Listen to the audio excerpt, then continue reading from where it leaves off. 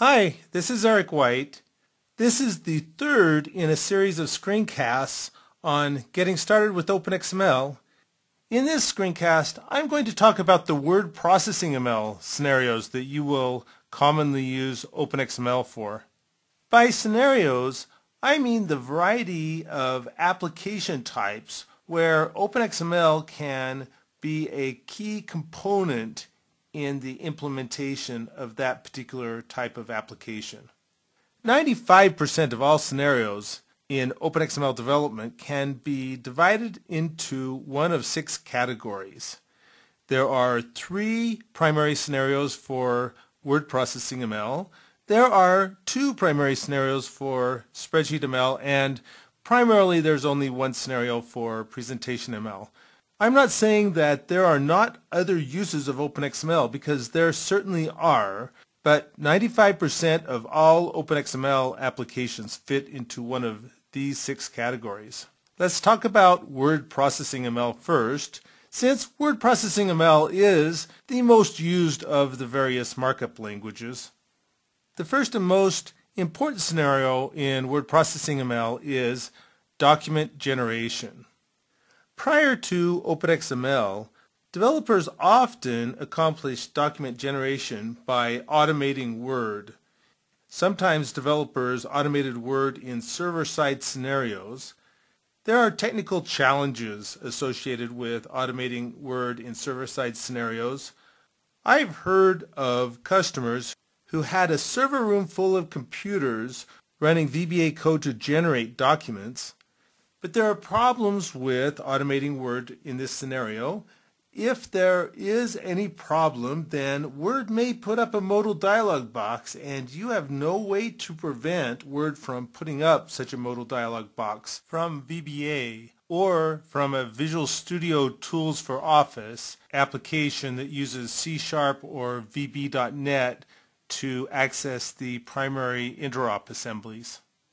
I've heard of customers who had an employee sit in the room watching various computers run their automation tasks, so that if and when there were any problems associated with running those automation tasks, then the employee could stop the automation task, restart it, fix the problem, or what have you.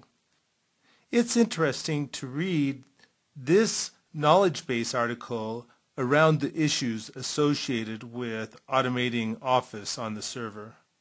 In contrast, doing document generation using OpenXML can be completely robust.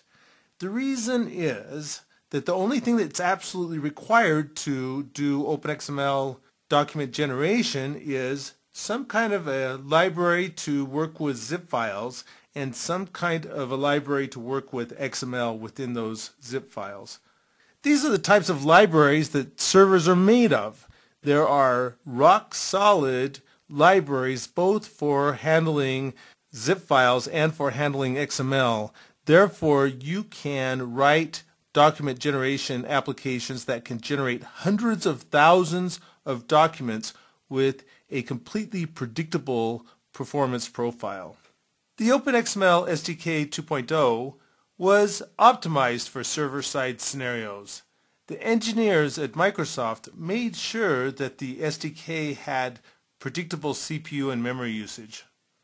One interesting approach to generating OpenXML word processing ML documents is presented on my blog at ericwhite.com. In this approach, you start with a template document. This template document has content controls in it. In those content controls, you put XPath expressions that specify where the data comes from that will replace those content controls. You also have as an input to this process an XML document that contains data that you are going to use to control the document generation process.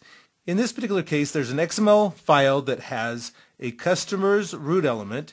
Underneath that root element, there are various customer elements. Underneath each customer element, there are orders.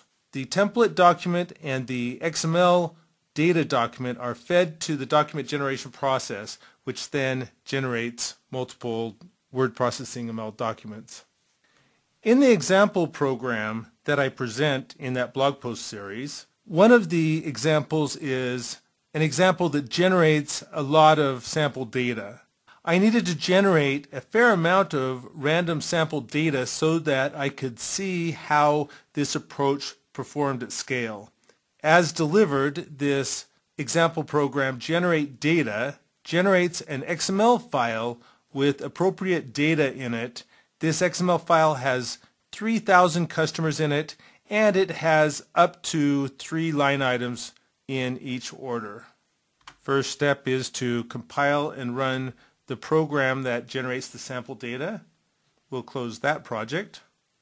Let's take a quick look at the template document. One thing that makes it easier to look at content controls is to put Word into design mode. To do this, you click on the Developer tab and then you click on this button Design Mode, and it then changes the appearance of content controls so that it has these start and end markers around each content control. Now let's open the document generator solution and let's run the example.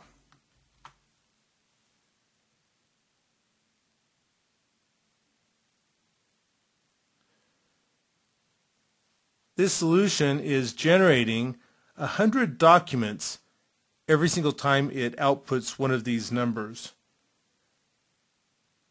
In this particular case, I haven't done anything to particularly optimize this. I've gotten far greater performance, for instance, by running this example on a solid state drive. That can always help. But as you can see, this example generated 3,000 documents in a very short amount of time.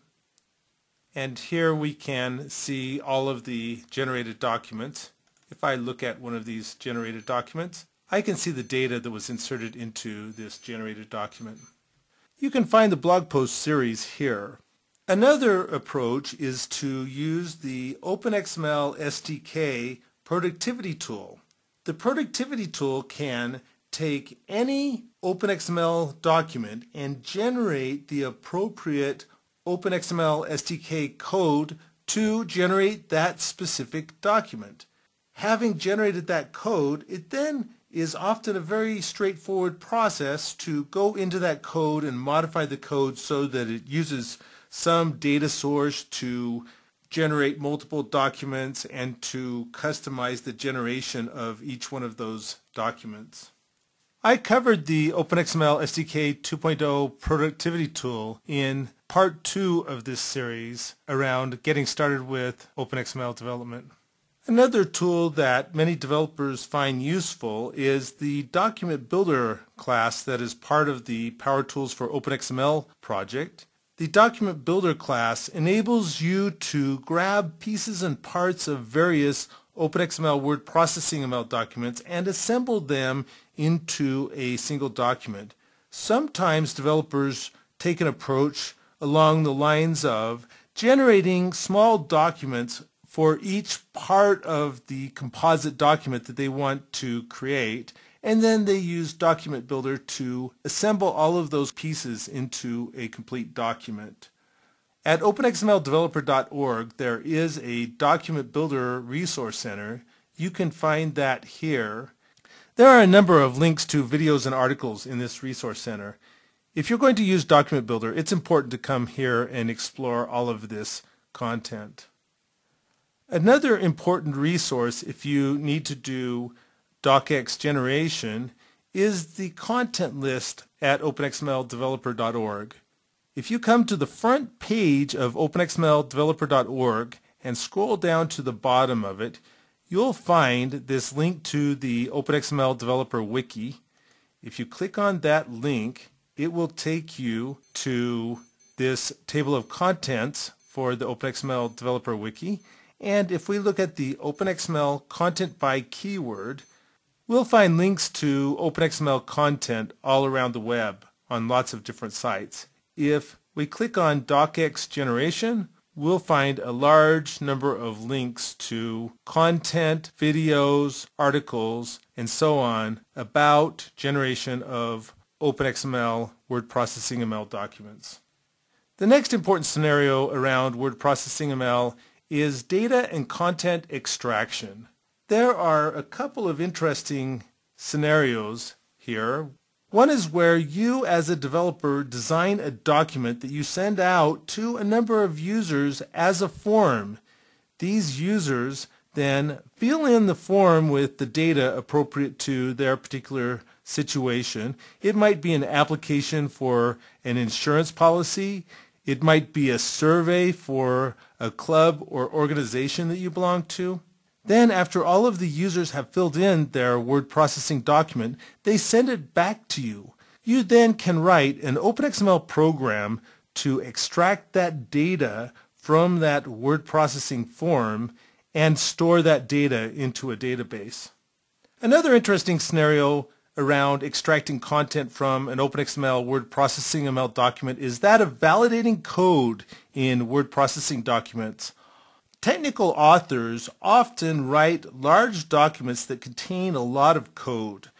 They may be writing this documentation or writing their book around a library that is changing underneath them. Maybe the library is under development as they speak.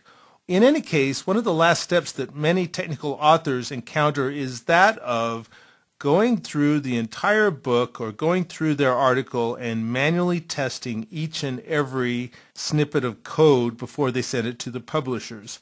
At least good technical authors do this. It's very frustrating to come across a code snippet in a book that doesn't compile or doesn't work as advertised.